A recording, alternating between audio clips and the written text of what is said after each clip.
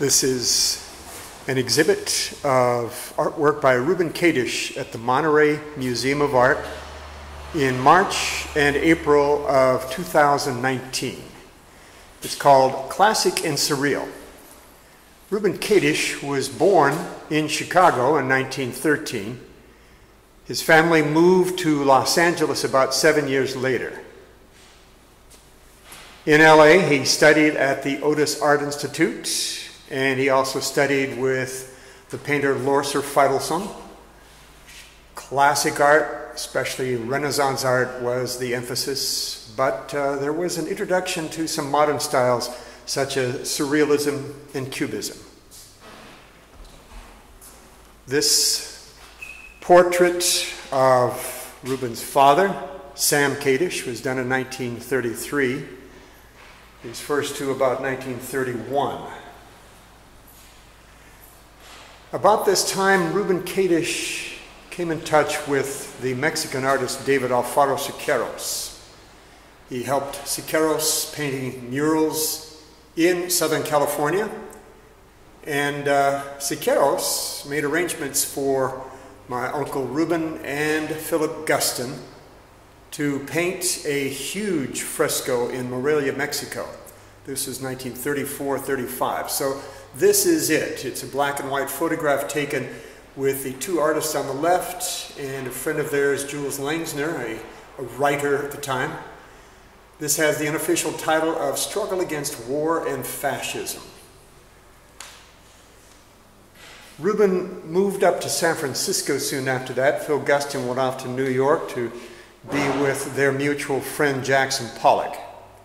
This is one of the mural proposals Reuben made for the WPA in San Francisco, 1936 or 37. There is no official title for this. Seems to be people working, struggling through the Depression. Certainly an example of social realism. While in San Francisco, Reuben took up surrealism. This is untitled, but it is a woman in a desolate landscape. It's from 1938. Surrealist qualities here, repeated figure forms, and an ominous huge skull, an animal skull in the lower left-hand corner, mortality. Also, while he was in San Francisco, Reuben did this drawing, a blind woman pushing a rickety old cart, 1938, in the midst of the city of San Francisco.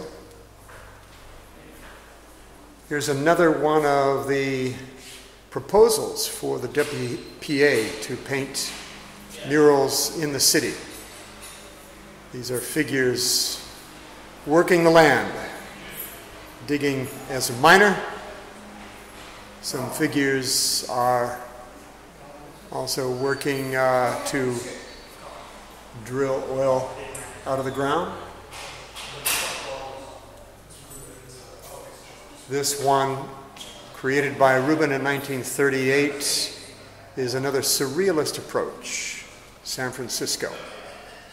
If you look closely, there's a figure lying down with a blanket over him, dreaming, a very strange demon with big bulging eyes and horns, some sort of a nose form, a jawbone, forms swirling around left and right. Down below, some biomorphic forms that look almost as if they're animal-type forms. 1938. Reuben went off to World War II as an artist for the Army. He recorded some horrific events in Burma and India, and when he got back, his style had changed. Much more angular, much more almost mechanized, machine-like. This is called the Four Horsemen of the Apocalypse. Very industrial, very impersonal, you might say. More expressionistic here, no title for this piece, but it seems to be life and death a human form, a male figure on the left with a noose around his neck, and then a woman pregnant with a child leaning over in a very awkward way. Very strange. Also in the realm of abstract expressionism were some of these lithographs. This is from the early 1960s. The others were from about 1943-44. But this untitled piece, done under the auspices of the Tamarind Workshop, is a lithograph. In about 1940, Reuben created this abstract surrealist piece. It is virtually an example of automatism. Forms swirling around, vortices, angular forms coming in, shooting out. And then, very typical of his style after World War II, from the mid to late 60s. This piece, no title, but male and female, abstract expressionist, etching or aquatint. And this with 7 figures, another expressionistic example of artwork by Reuben Kadish, mid-60s. Around on this side we have a sculpture that was created by Reuben Kadish from this time. Female figure standing here, mid-60s, early 70s. And then 2 small mythological figures. Reuben's wife was an archaeologist. She brought back diggings from Turkey in particular. These are sort of part human, part animal. Also from the, probably from the early to mid-1970s. An abstract piece by Reuben, such as this one, mid-1960s. This is a bronze casting. His work had very organic forms, but again, the texture, the action, the flavor, very expressionistic. And one of the more recent pieces from 1988, this figure from a series that he called his Holocaust series.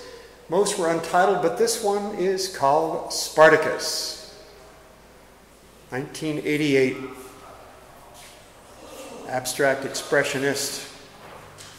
There are ridges and scratches that are almost primitive tattoo or Maori type of forms. Well, I hope you've enjoyed this little overview of Reuben Kadish from the Monterey Museum of Art. This is April from 2019 rather. Thank you very much. If you wish to see more, check out www.reubenkadish.org for the Reuben Kadish Foundation, and there are more images on Facebook under the name Reuben Kadish. Thank you.